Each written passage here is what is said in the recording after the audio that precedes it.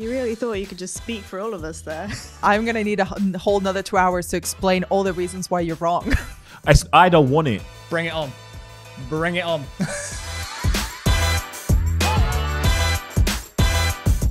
In last week's episode of The Screen Test, we covered the best films of 2021 so far, but let's turn our attention to the rest of the year as there's so many movies to look forward to. Do you want to see something really dangerous? I feel like literally that's all I've been doing since I got here, but okay. One that should definitely be on your radar is the sci-fi action film Tomorrow War.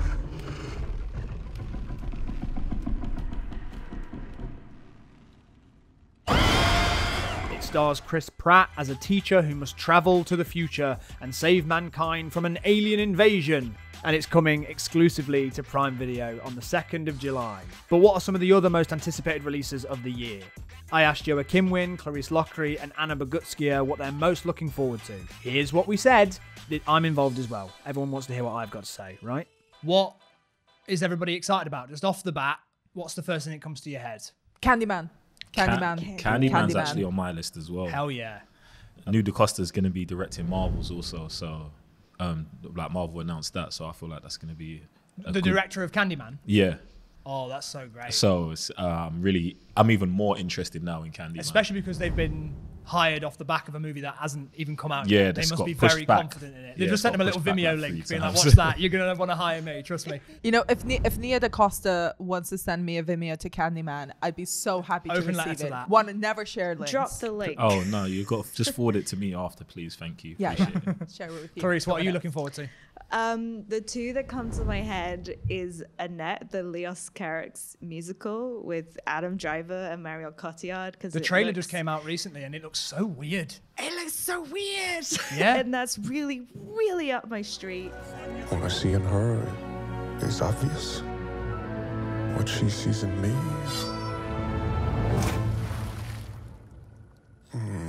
It's a little more puzzling. Also, Dune. I just want to see what Dune's like. Yeah. I'm not even sure I'm gonna like it. I just would like to.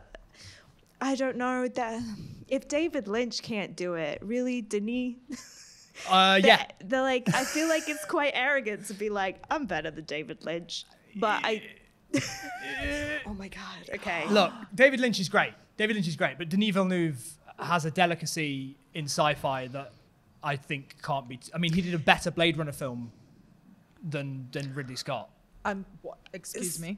Yep. Okay. 2049 is better than the original. I'm not going to address that. Yeah, I'm going to need a whole nother 2 hours to explain all the reasons why you're wrong. Yeah. No, I should say I adore him as a filmmaker, and I think he's the best shot we've got. But also, like, if David Lynch can't do it, that feels like a warning from the past of him going, "Don't do it, buddy." But I'm excited. I mean, actually, before Tenet, they showed the teaser for the trailer for Dune. So I haven't actually seen the full. I've tried to avoid it to watch the full trailer for Dune. But the teaser for the trailer, like, I could feel it vibrating in my chest. I was like so emotional watching even that 30-second version of it. So I can't imagine what the full scale thing is going to do to me. And Eternals, just, Chloe Zhao. Killing it. Thank you for this. Oh, you're welcome. So now that Captain Rogers and Iron Man are both gone, who do you think's gonna lead the Avengers? I could lead them.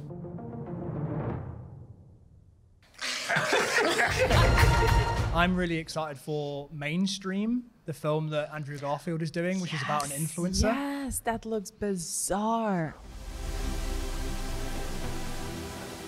I'm no one special. Cut.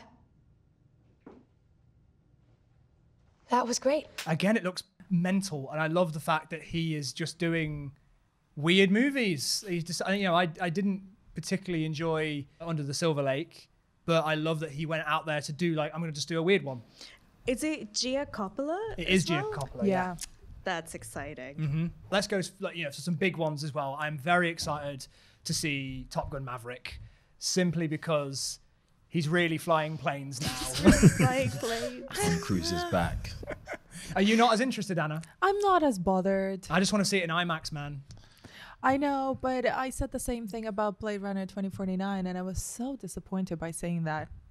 Okay, well, you and I are going to have a separate conversation, clearly. It's going to have to be a separate podcast where we just fight out this Blade Runner thing, because there's a lot of tension growing. Yeah, clearly. We'll have to do a whole separate thing. I also am interested in seeing James Gunn, The Suicide Squad. Yeah, that's definitely on my list as well. I'm excited to see what he does with it, so then I can either be like really angry and like scream, restore the Snyderverse more, or be like, hey, James Gunn, he did it good. Because it feels, I mean, obviously everyone knows this now, but the original Suicide Squad clearly wasn't supposed to be what we got to see. And they tried to emulate Guardians of the Galaxy so much that now they've just gone, should we just get the guy who did that and just get him to do that for us? And I'm like, fine, all right. And it's so weird that they're allowed to just go, we're trying again. Like, I even got texts from friends who are not as like film literate who are like, is this a sequel? What is this? And it's, we are trying again. Like, it's literally like a remix. 4 years later, we're just having another go. But some of the same characters are in it, but you're not allowed to call it a sequel. Nope. It's bizarre. And also there's a large weasel in it. Which I am so for. He's already my favorite character. Like, I'm obviously such a Harley Quinn stan, but I'm excited about whatever weasel is. I'm into a Weasel renaissance on the back of that movie. Yes. A lot of also Weasel spin-off, Weasel TV series. There's also comic. Another Matrix movie coming out this year. Is it actually going to come out?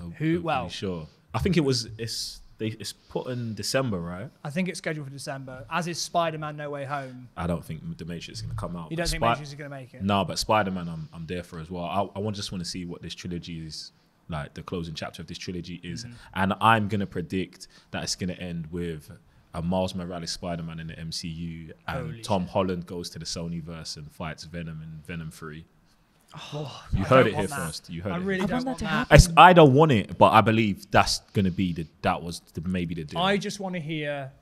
Well, I do want to see all the Spider-Men together.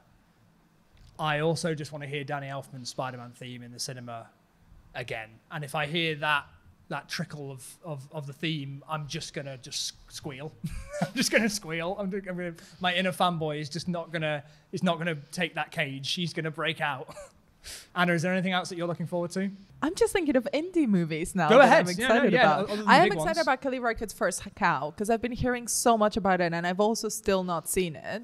And I'm excited for it to come out. And I'm going to cheat a little bit. And I know that I've seen it already, but it's amazing. And I just want to shout out Censor, which is also going to come out in the summer. It's just a weird, interesting little horror movie about a censor in the 80s who becomes obsessed with this idea that she sees her long-lost sister in one of the films that she is censoring. And it's just so bizarre and plays around with the history of video nasties and horror films and the BBFC. And it's just weird looking. It's kind of very Giallo-esque in some ways. And just a stunning central performance as well. I'm very excited about In the Heights because I freaking love musicals. Yes. And there's a lot of, I know I just said Annette, which is also a musical, but this is the year of musicals. And I love the Broadway show. I love Lin-Manuel Miranda. It looks good. It looks ace, and it looks like a musical. I also, on the note, there's a connection that I'm making because you mentioned another musical that Adam Driver is in. The Adam Driver, Lady Gaga, Ridley Scott movie. House of Gucci. House of Gucci. Yes. Yes. Oh my God. I just want to see that for the outfits. She's going to be yelling so much, and I'm really excited about it. She's going to be up in people's faces. So many sweaters. There's going to be so many sweaters in that movie. I'm so pumped for all the sweater action. I think just to bring this to a close, what I am excited about is just being back in the cinema. Like, yes. I have missed it so much. And actually, during the awards season, I felt very disconnected from that time where I usually am up to date on everything. I know who's nominated. I know who should be nominated. I know what's been snubbed, like all that stuff. I'm like fully bathing in that culture. And this year, I just felt alienated. And, not only my own doing, because some films just weren't available in time to watch them before they were being whether or not they were going to win. And now I'm just excited to just go back and be able to know what to watch. I just love the whole like thing. You go and with your friends and you get the popcorn and the drink and you all sit down and you watch the trailers and you're so excited. And like that whole thing has been gone for a year. And you know, I've watched so many amazing films at home and like, I'm not someone who's like, oh, you can't see a movie until you see it in the cinema. You know, you can be deeply moved by a film watching it on your laptop screen. Like, movies are just that great. But there is something for me about the atmosphere that is so special to me, and I'm probably gonna have like a little tiny cry the first time I go see it in the cinema. No shame, absolutely. Also, I think we're all very excited about Venom: Let There Be Carnage. The chocolate delivery hasn't arrived yet. No! We had a deal. What's gonna happen? You gonna stop protecting me? I am happy to eat, Mrs. Chen. No, you cannot eat, Mrs. Chen. What? Nothing? You really thought you could just speak for all of us there. I mean, aren't we all excited about Venom: Let There Be Carnage? I mean, is that a lie? If Tom Holland joins the Sonyverse, like, Tom Hardy's gonna wreck him. I would like to see that. He's not gonna last a second. He's gonna punch him once. I don't know. Tom Holland I dead. think Tom Holland might have a chance. He's wiry. He's probably like... He's quick. Yeah. He's Yeah, gonna but be quicker Tom than Hardy's Tom Hardy. quick as well. And you see him jump into that lobster tank? Gooey talking thing that's apparently called Venom. God. And that officially wraps up what we're calling Series 1 of the Screen Test. We hope that you've had as much fun watching and listening to it as we've had making it. Aw, that's a sweet sentiment. And I do mean it, even though that sounded a bit sarcastic at the end. We'll hopefully be back later in the year, fingers crossed, for more episodes to debate which are some of the greatest movies of all time, according to my opinion. Let us know which episodes you'd like to see in the future by tweeting us at Prime Video UK. We're all on Twitter, me, Joe, and Clarisse. Get in touch. Let us know what you'd like to see, and hopefully we'll be back soon. Come on, fingers crossed. Fingers. Little Paddington 2 reference there, just to close out the show. That's how we're going out. And if that is how we're going out on a high. Bye-bye.